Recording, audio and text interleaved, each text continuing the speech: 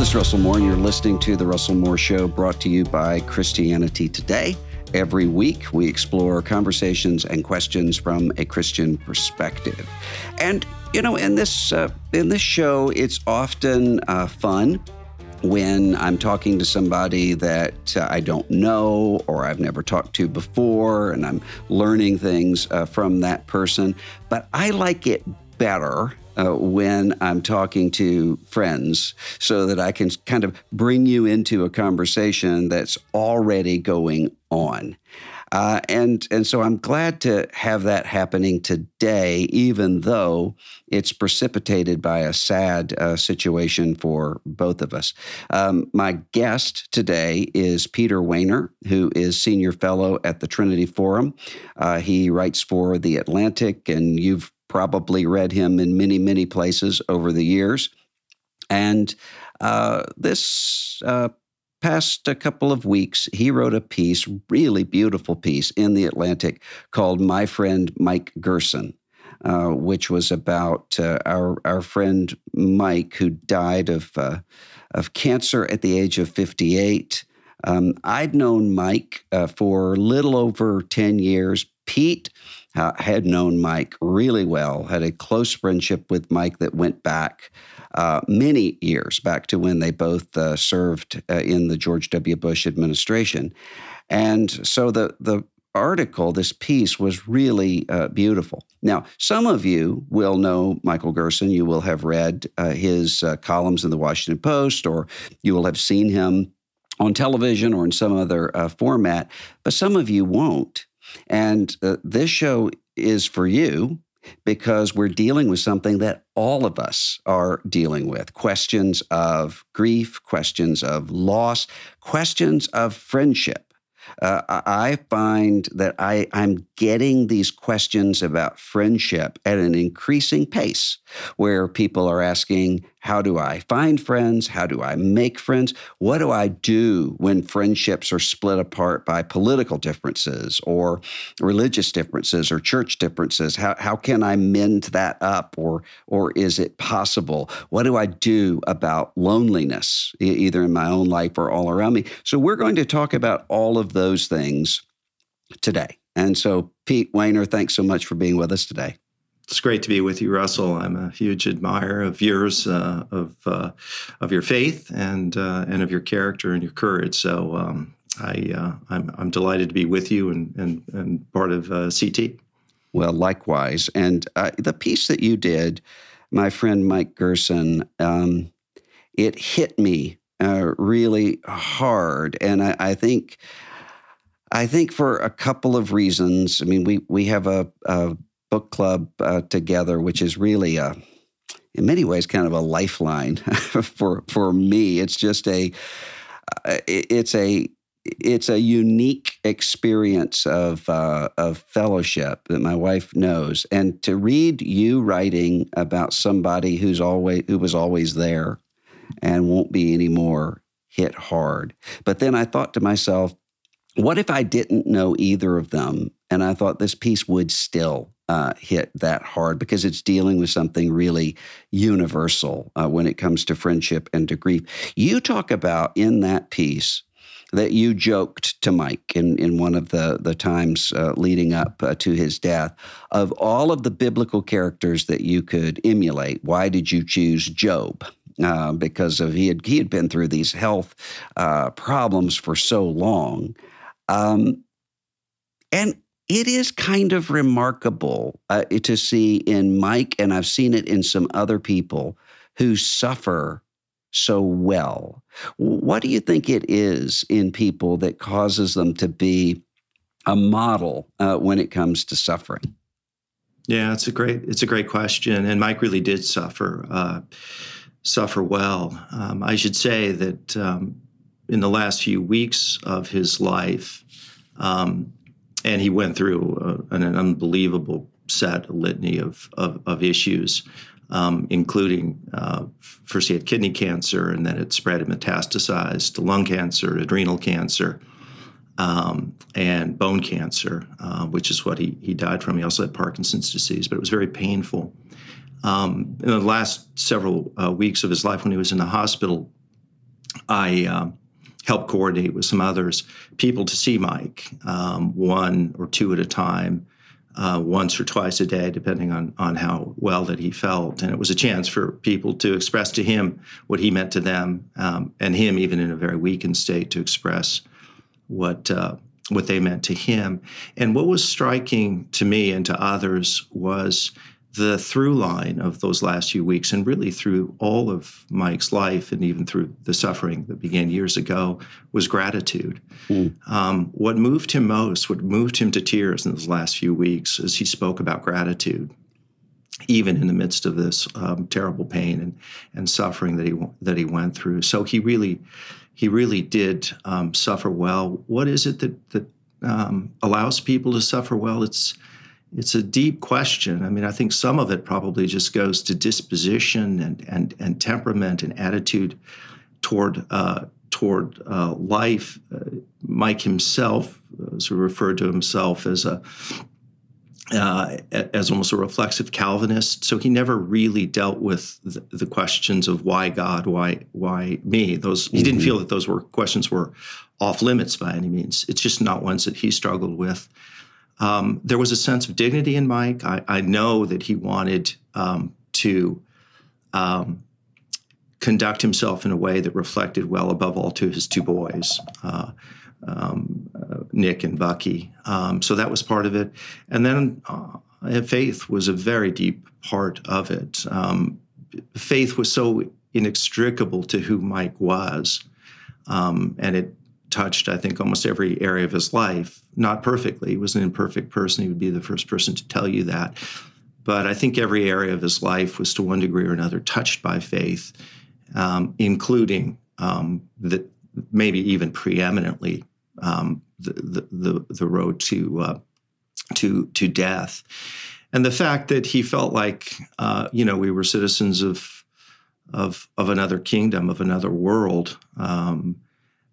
Gave him hope, the kind of hope that we as people of the Christian faith rely on. But you never really know how deep it goes or how it manifests itself until the critical moments of life, until there's pain or there's loss or there's suffering.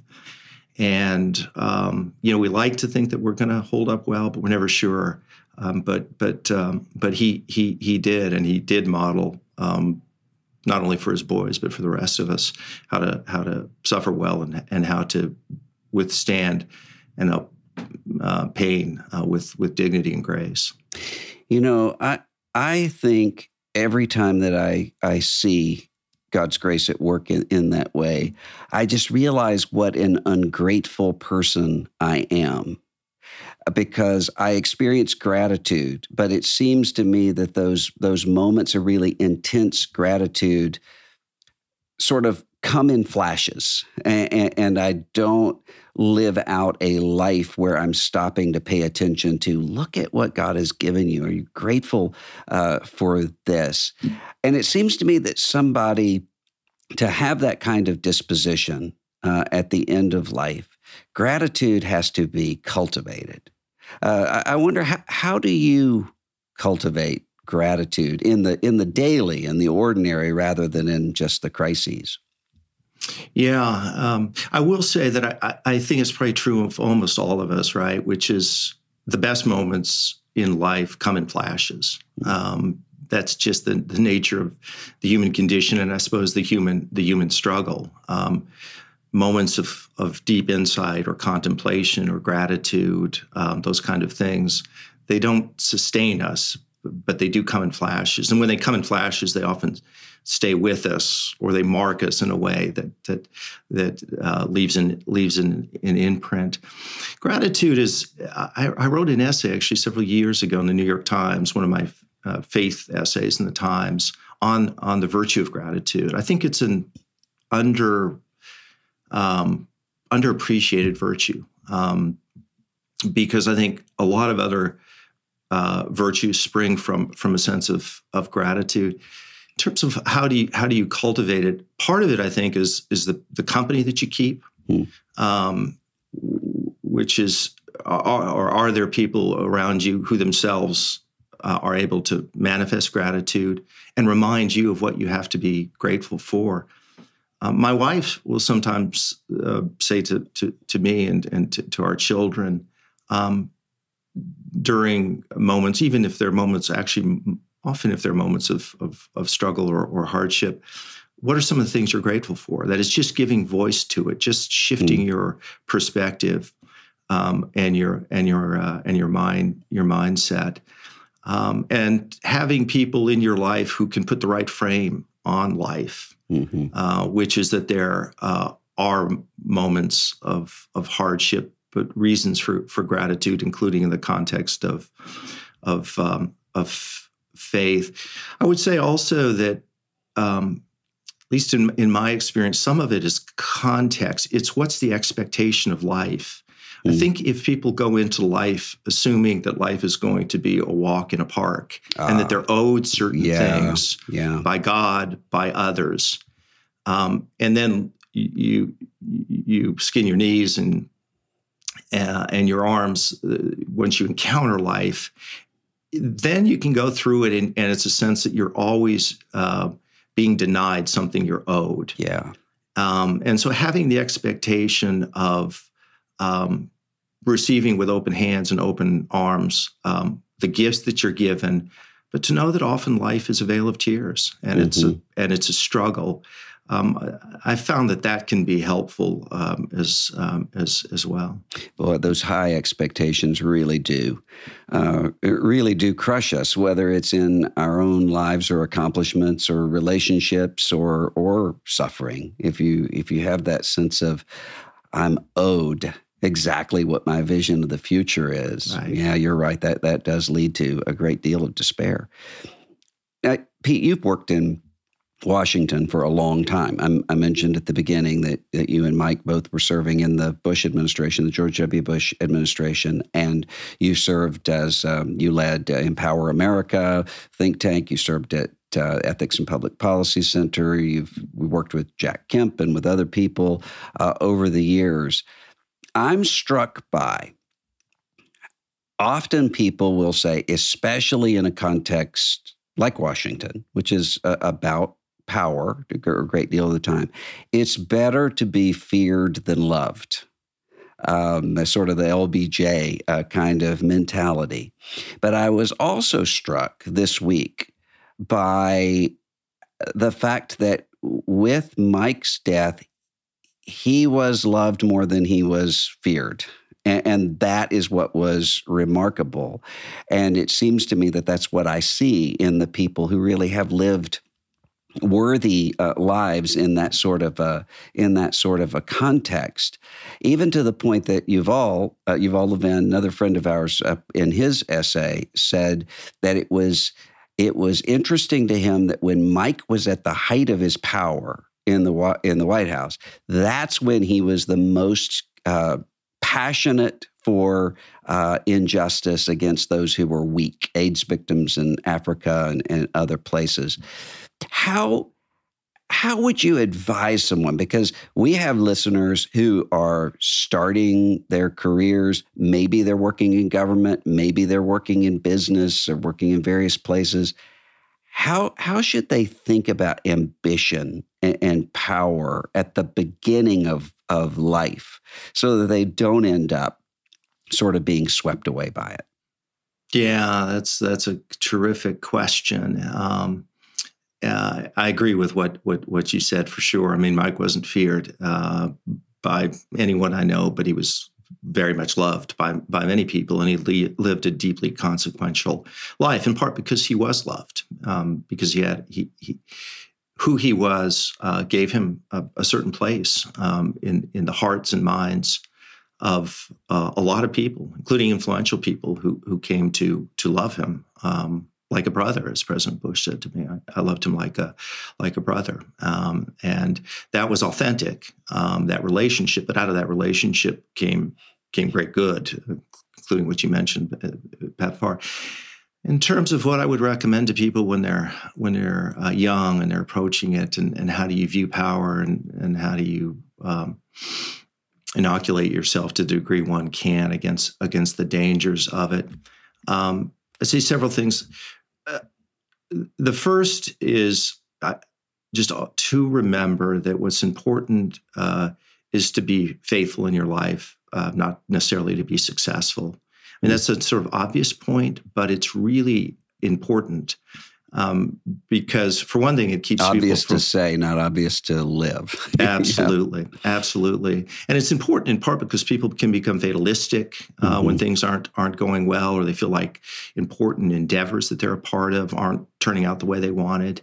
And we don't really have control often over the success of an enterprise, but we do have control over how faithful we are, and the shape of our character.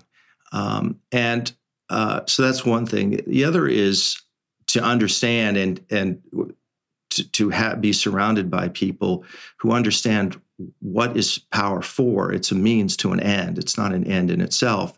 And the means to the end, certainly as people of the Christian faith, is to advance justice and God's kingdom and the moral good, to be an instrument of healing and repair and reconciliation and truth.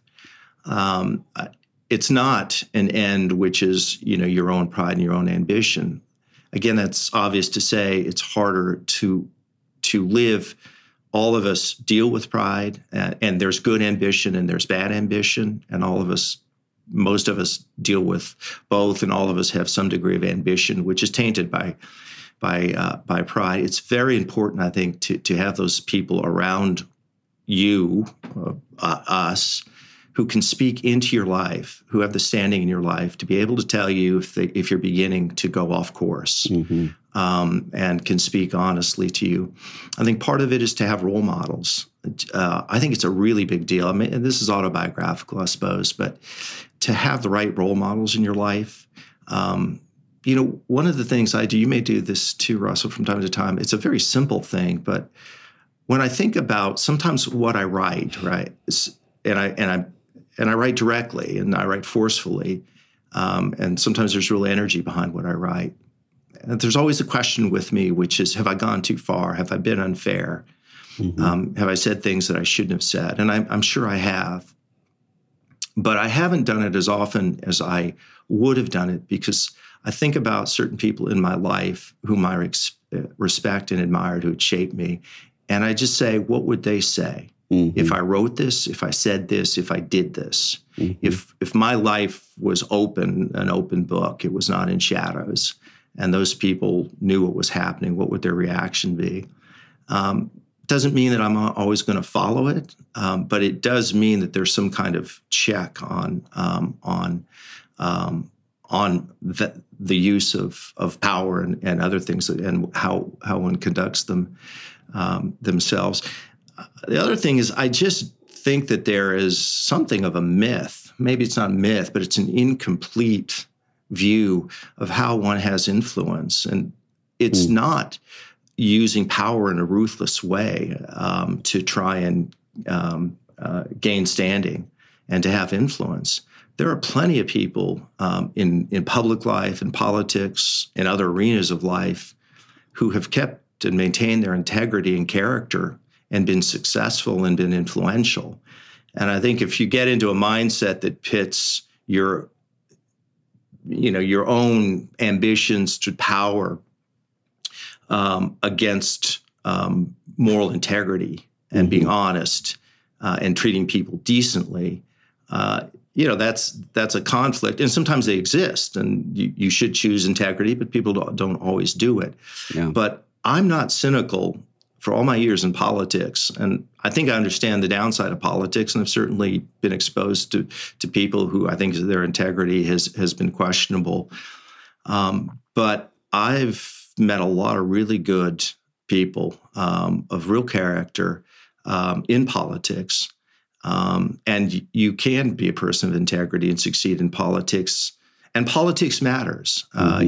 People they can't become cynical, in my estimation, of politics, because politics is finally and fundamentally about justice, about a lot of other things too, but it's about justice. And people of the Christian faith, and others too, can't shrug or be indifferent to it. So you don't have to be ruthless to get power or to exercise power. And when you do get power, you should do it responsibly.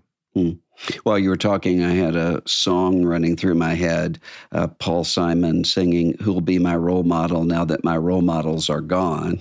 Because there are a lot of people who have role models in their lives, people that they've looked up to, people that they wanted to be like, and then they're really disappointed by those people later on. And I think what's happened is for some people, there's a sense of fear.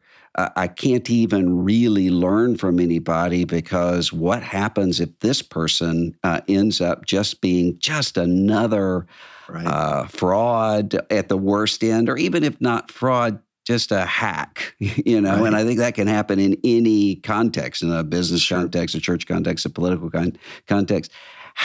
How do we do that? How do we learn from role models, even when sometimes it's just really disappointing? Yeah, I think when there are situations in which the people that we've elevated to role models, heroes in our lives, and they fall short, that can be a very difficult experience and wounding experience. And it can create some amount of cynicism in the sense of, everybody has clay feet. No one can be trusted. And that's a danger. But it does happen. When that happens, I think what we need the discernment, the wisdom to be able to say, what are the qualities of that individual that are still worth emulating, even if there are other areas of their lives that are not. People are complicated. You take people with the totality of their acts. And some people embody virtues like courage, and they may then have other vices in their life, and they can exist together. And it's the ability to see in an honest way, what are the virtues, what are the vices, not throw the baby out with the bathwater, and to say, from this person I learned this, but I also learned that as well. And then there are people, if you're fortunate in your life, who again are not perfect, but in the sum total of their life, you say that's a person worth emulating. Yeah. Those are the people who are trustworthy, who are honorable, who are trying, even if imperfectly, to do the right thing. And when you find those people, it matters, and it matters to stay in touch with them, to learn from them, and to give back to them. Yeah. Maria, my wife, often will groan when I say this or laugh, because I've often said, I love a good funeral more than I love a wedding. And she will say, that is so morbid. But the reason is because of exactly what you just said. When I'm at a funeral for somebody who, again, not perfect, of course, but somebody who has faithfully lived out the arc of a life, there's just so much grace seen in that, and so much hope seen in it. And I always walk away sort of reminded of what matters and what doesn't. And it sort of recalibrates expectations. And I think that's exactly what you're talking about. You look at that whole arc of a life, and when you see fidelity, and you often can, it's really an invigorating and remarkable thing. Yeah, well, our friend David Brooks has talked about the resume virtues and the eulogy virtues. And in the end, the eulogy virtues are the ones that matter most. And they're the ones that when we look back over, as you said, the arc of our life, those are the ones that for most of us will matter. How were we as friends, as spouses, as sons and daughters, as citizens, and what was the moral arc of our lives? I think if we were to go back in a time machine 10 years ago to 2012, 2013, and we were to say to Russell Moore and Pete Wehner then, your eulogy one day will probably include the words Donald Trump. Not probably. We'll almost definitely include the words Donald Trump. I think both of us would have said, Donald Trump, the billionaire? What are you talking about? The Apprentice guy?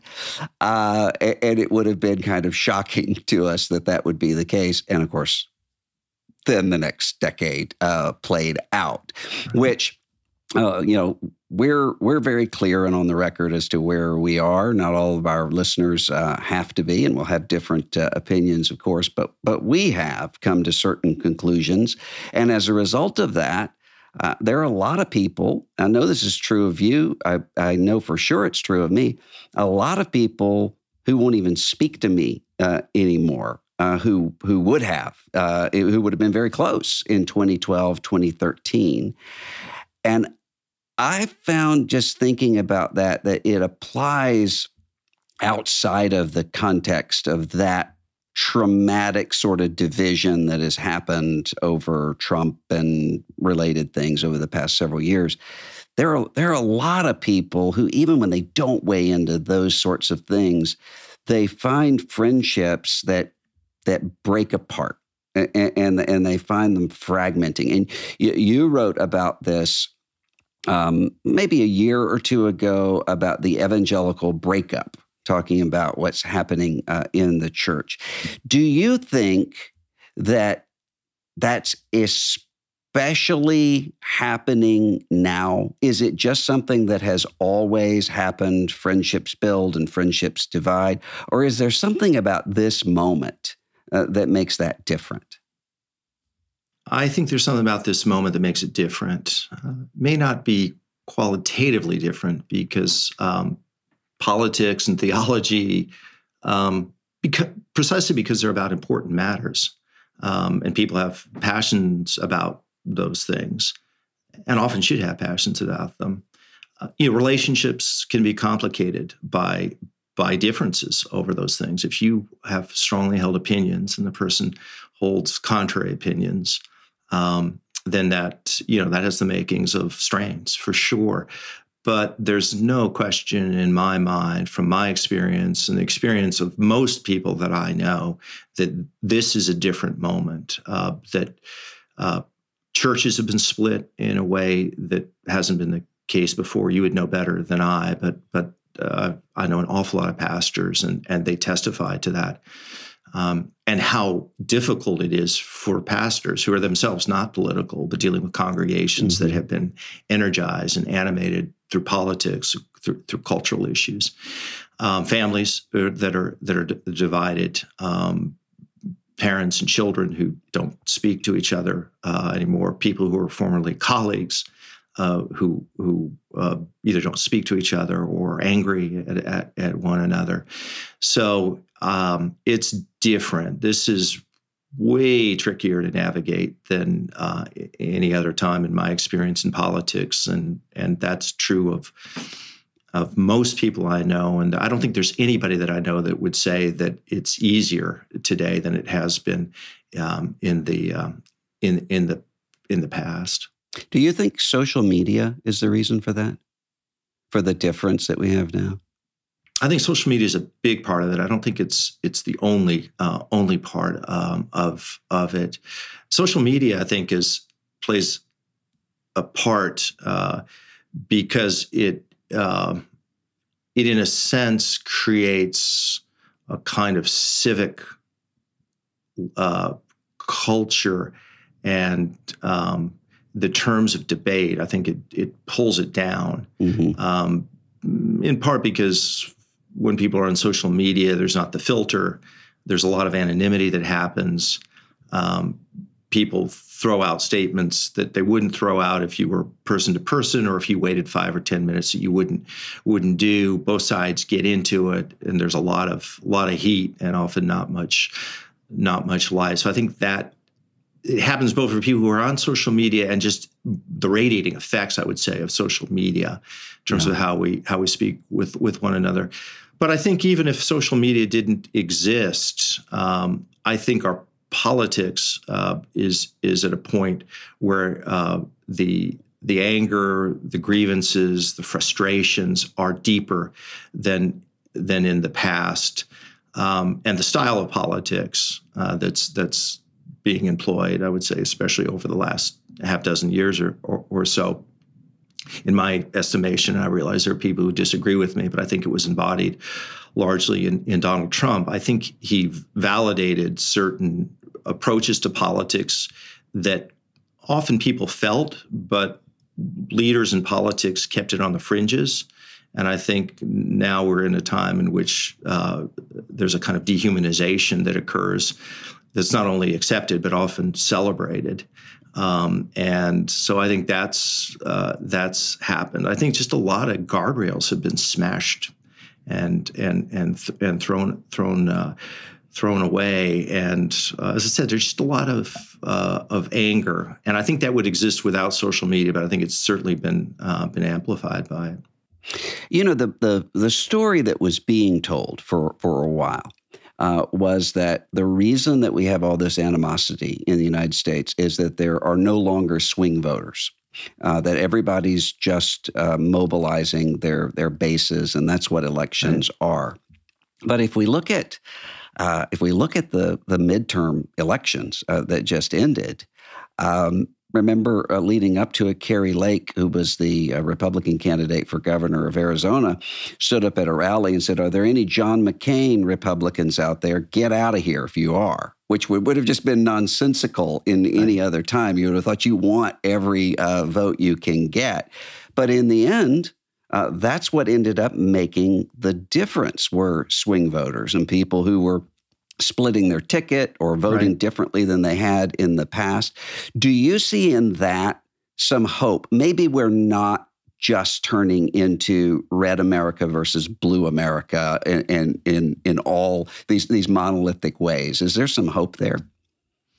I think so. I mean, I'd say, just as a broad statement, I think the American capacity for self-renewal is really impressive. It's one of the impressive things in the history of the world, and also viruses create their own antibodies, and so the division, the acrimony, the anger, the hatred that marks politics, I think for a majority of people, they're not really happy with that. That's a good thing. Yeah. There was a study a few years ago leading up to the 2020 election called the exhausted majority, and I think that captured what was happening. The weird thing that's going on is our politics is so amped up because I think there are certain structural problems. One of the things which you know about is that often members of Congress, particularly in the House, their main fear is not a general election, it's a primary election, which is determined by the base of a party, which tends to be the most energized and extreme part of a party. And so you've got a lot of people who are playing to that. So that's one thing. Second thing is that the number of true independents, people who split their votes, is relatively small. So a lot of politicians have made the calculation that we have to go for turnout, not for appealing to independents. I think this last midterm election pushes back somewhat against that for the reason you said. You had massive turnout. You've had actually massive turnout for the last three elections. 2018 midterm was a record turnout for a midterm. The 2020 presidential election was a record turnout. And then this last one, 2022, was a near record turnout. So you've got both bases turning out in huge numbers, which means that there needs to be an appeal to some independence and a hope for people who split their votes. We'll have to see. I mean, in politics, winning is replicated, and I think what has to happen is that there have to be figures in both parties and individuals in both movements that model a different kind of politics and shows it can win. And I think once that happens, you'll get a lot of people who will follow, or the reverse, which is if you model a certain kind of politics, dehumanization, hatred, conspiracy theories, and so forth, that you'll lose.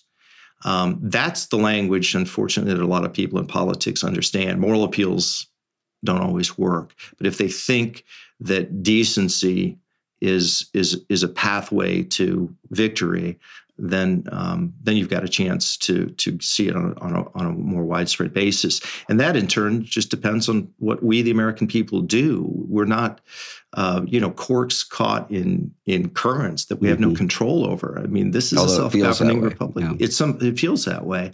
But in the end, we get more or less the government that we deserve. And we need enough people who care about the right things to make their voices heard. Voting is one way. There are a lot of others. But if that happens, if people stand up for honor and decency and integrity, then our politics will resemble that. If people don't, if they are themselves peddling, interested in, advocating, looking for others to push for dehumanization and hate, we'll get that. But this is an ongoing struggle, and it's never settled. It's never settled. Mike Cosper and I were talking on the bulletin last week, or maybe the week before, about something that Adam Kinzinger said that is completely true in my experience, not only in the political realm but also in the church realm. He said there are a lot of people who think that the reason that you have members of Congress who think one thing and say another, which is, as you know, a lot of them, the reason for that is not so much that they're thinking, here's power and I want to accumulate this power, although there is some of that. He said, but a lot of it is just not wanting to deal with the grief of going back to your Lincoln Day, if you're a Republican, or your Jefferson Jackson Day. I guess they probably don't have Jefferson Jackson Day dinners anymore, but whatever they're being called now, you don't want to get the grief from people coming up. And I thought about a United States senator who was talking about why he didn't take a convictional stand on a particular issue, even though he was retiring. And he said, I want to go to Hardee's and drink coffee on Saturday mornings, and I won't be able to do that if I vote the other way. I just don't want the grief. And I've seen that a lot in churches in which you have pastors or other leaders who are saying, I just have to get through the next few weeks. How does one make the decision? What's worth just saying, I'm going to hold on and address that later? And what's worth saying, okay, I have to address this right now, even if nobody will speak to me after it? How does a person make that decision in the moment? Yeah, it can be tricky. And I think the human impulse is always to defer because people don't want to have their lives unsettled. They don't like the winds and the rains. They'd rather go through and not be hassled. They'd rather be able to go to Hardee's. I think it really depends on some understanding, some discernment in terms of what the moment is about. Is this a fundamentally important moment, or is this an ephemeral moment? Is this an issue that really matters, that goes to the core of certain things? Or are these the kind of differences that people can have? And, they flare up. You have a debate 1 week, and 3 weeks later, it's forgotten. If you're talking about what the top tax rate should be, is it 41% or 37% or 28%? That's a legitimate issue to debate. People can have opinions about it. It's not necessarily worth going to the mat over, at least in my estimation. If you're talking about fundamental issues of truth, of American democracy, of either the survival of a country that can be melodramatic, or the pillars of society that are necessary for a country to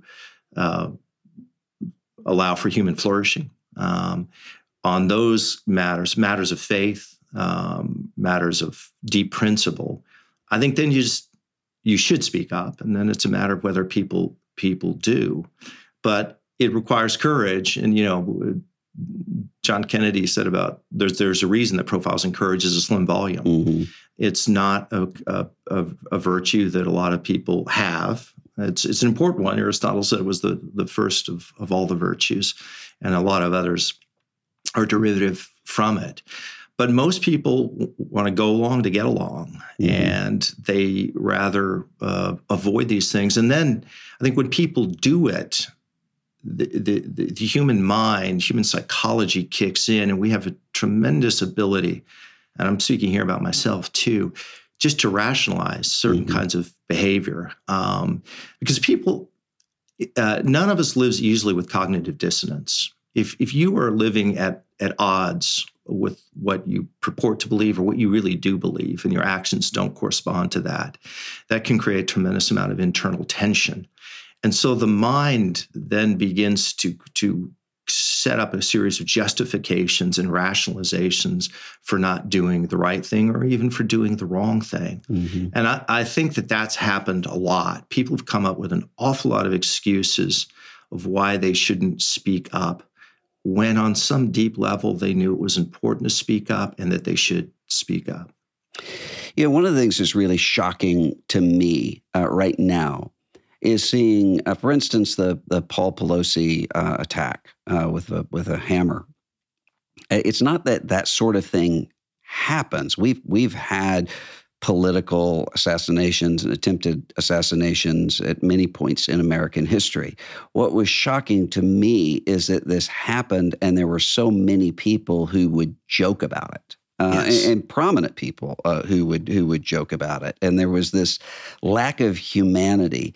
And I noticed the same thing on the right and on the left. I was noticing there's a right-wing figure who's suffering from COVID right now. And I just looked at the responses on social media, and you had people, this is what you deserve, sort of a thing. And you see it in probably right now more on the right. Do you see that than on the left? But it exists in both places. And we started out talking about Mike Gerson. One of the things that I was noticing when it was announced that he died is that there were some people who would say, well, he wrote speeches that were for George W. Bush in the lead up to the Iraq War. That means that this is an evil person. Doesn't matter what he did with AIDS in Africa and so forth. And it's not only that that's just really callous at a time of someone's death. It's also, I think, because people don't realize and remember what it seemed was going on at the beginning of the Iraq War, or what it really did seem as though Saddam Hussein had weapons of mass destruction, that would be the case. And so there were a lot of us who supported military action in Iraq back after September 11th, who looking back would say, well, if we knew everything that we know now, we wouldn't have done that. I'm not assuming that you have a different opinion of the Iraq War than you did when you were in the Bush administration. I'm just asking you, there are going to be things, not just in those big policy levels, but there are going to be things that a pastor does or that a mom does or that somebody in their business, something that looking back, they say, I regret that. I wish that I had done that differently. And I've seen people handle that different ways. I've seen some people sort of double down and just become really cynical. And I've seen people kind of fall into despair and lose their confidence when they have some regrets. How do you counsel people to deal with regret and mistakes that they've made in life? Yeah, I'll just say, because on the Iraq War, I mean, I do have regrets. Two really large, I would say, significant ones on that. The first was that we went to war based on a false premise, which is that Saddam Hussein had weapons of mass destruction. That was not something that we knew about, so it wasn't a failure of character in that sense. Nobody was lying about it. The simple way to know that is nobody would go forward and articulate the premises of a war that you knew would be shown to be false once the war began. And somebody like Colin Powell, who was not a warmonger, went before the UN. He had spent three nights, 2 days at Langley at CIA to go over the information when he did the UN speech. So in that case, it was not a willing. It wasn't a lie. It wasn't willingly misled. Having said that, it was wrong. And we said things that were wrong, and it had tremendous consequences. We tried to do due diligence, but we didn't do it well enough, and that is really on us. And the second thing is that the Phase 4 operation, after the major combat operations, we had the wrong premise in terms of what was needed in Iraq. It was the light footprint strategy, which allowed chaos to go forward. So that is a regret that I have. And I think it's important to be able to acknowledge that if the facts, lead you to that. In terms of how people in general deal with regret in their life, whether it's personal or professional, some of it depends, I think, of course, on the magnitude of the regret, so that facts and circumstances matter. If there are individuals that you have hurt or wounded or slandered, it's important to repair those those, I think, in an honest way, to go to people and to speak honestly about that and do what you can to repair that. And if it's non-personal, but it has to do with professional issues or other matters, you just try and correct what went wrong. But all of us have regrets in life. All of us have stumbled and fallen. Paul referred to himself as the chief of sinners. And so we have to be able to accept grace for regrets. I found in life, you may have too, that in order to be a dispenser of grace, you have to have been the recipient. Not necessarily you have to have been, but it helps to have been the recipient of grace yourself. Yeah. Knowing grace from God, having received grace from others. And when you've received that grace, I think it's easier for you to give it. And I think it's important that people, not beat themselves up for not having led a perfect life. So you try and correct what it is that you regret, but then you go on in life. You don't try not to let it shadow you. You learn from it if you're wise yourself, and you have other people to try and help you learn from it. And in the end, you hope that your life has more pluses than minuses when the story's told. When I think about this issue, I think a lot about Amanda Ripley, who talks about, and I don't like the war metaphor with anything, but she talks about the necessity to be able to welcome back enemy combatants. Right. Really, no matter how big or small the issue is, where people actually can change their minds, and that's not going to be held over them. So that you may have someone maybe in a church or in a small group that was really wrong and maybe behaved really badly in some situation. You have to be willing for those people to change their minds and to be greeted back in the community, because otherwise what you end up with is this sense of, okay, I've already made this step, and that means I can only keep walking in this direction. Right. That's not only a violation of a Christian understanding of grace, it also doesn't work.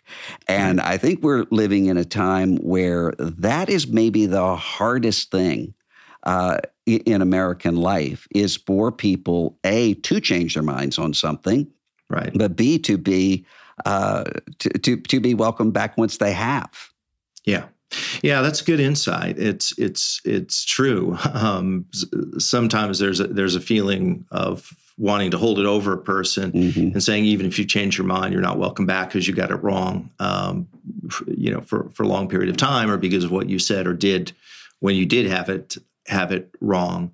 But I think from a Christian perspective, it's not the right way to approach it. And you're also right that from a utilitarian perspective, it doesn't work either. I mean, you have to give people in life exit ramps and entrance ramps to be able to get off of certain roads that they're on and to enter into or join certain roads that they're on, and we shouldn't go out of our way to make that more or less difficult.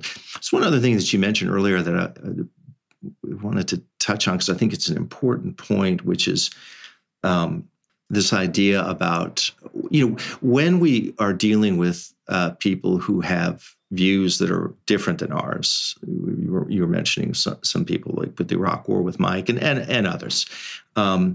It's the sense that if a person holds views that are different than mine, it must be evidence of a deep character flaw, right? Or that they themselves are wicked, and that's a challenge that we all have, and it's a challenge in politics, it's a challenge in theology, it's a challenge in all sorts of different arenas of life. And I think the mistake that we make is we assume that other people have the same hierarchy of values and often the same life experiences, the same shaping influences.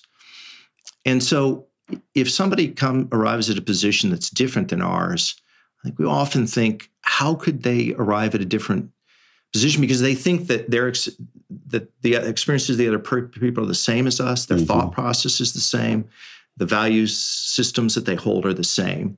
And if that were the case, then the only way that they could end up on the wrong side, quote unquote, of an issue is if it was a character defect. And in fact, all of us are shaped by so many different factors, family of origin, the community we're part of, teachers that we had, the country that we're a part of, the sources of information that we rely on.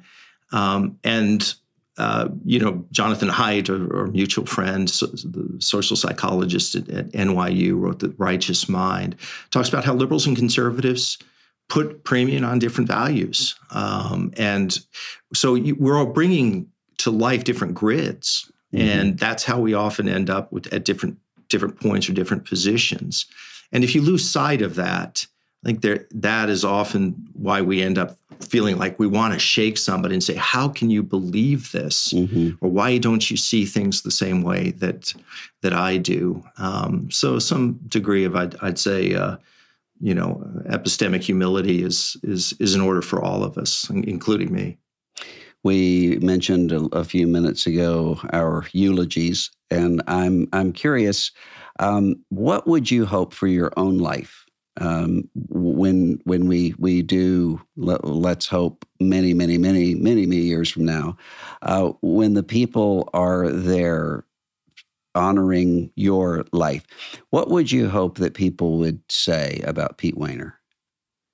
It's a kind of moving question. I guess what I would hope that they would say is that my life, in the main, was a life of integrity, that I loved well, that I loved particularly family and friends, but others well, and that I was, I tried to be faithful servant of Christ. I got things wrong for sure, but that's what I was trying to do and to be. Well, I think there are many of us who can give that testimony about you now, and we don't want to give that testimony about you in a eulogy sense for a long time, but we could definitely see that in your life right now. Pete, I'm just really grateful for not just your insight and your wisdom, but your friendship. There are so many times when I've told Maria, I don't know that I would be sane if it weren't for a very small group of people, including Pete Wehner, through this time. And I'm grateful for that. And I'm really grateful for your taking time to be with us today.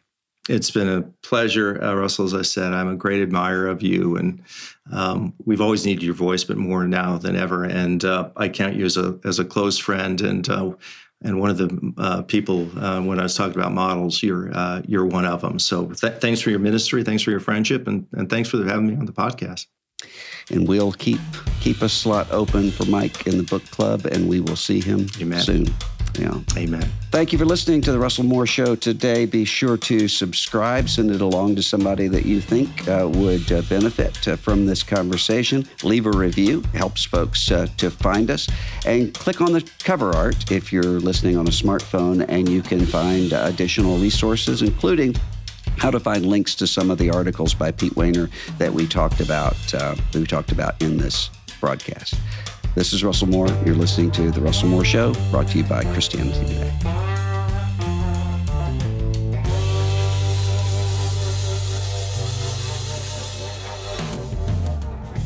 The Russell Moore Show is a production of Christianity Today. Executive producers are Eric Petrick, Russell Moore, and Mike Cosbert. Hosted by Russell Moore, produced by Ashley Hales, associate producers Abby Perry and Azare Phelps, CT administration provided by Christine Kolb, social media by Kate Lucky, director of operations for CT Media is Matt Stevens, production assistance provided by Core Media, audio engineer is Kevin Duthu, coordinator is Beth Grabencourt, video producer is John Rowland. The theme song for The Russell Moore Show is Dusty Delta Day by Lennon Hutton.